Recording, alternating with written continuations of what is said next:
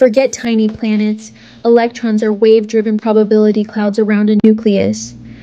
Heisenberg's uncertainty principle.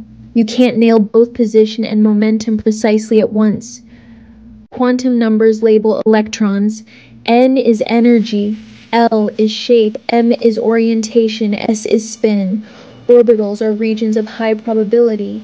S spherical, T dumbbell, D clover, F intricate patterns.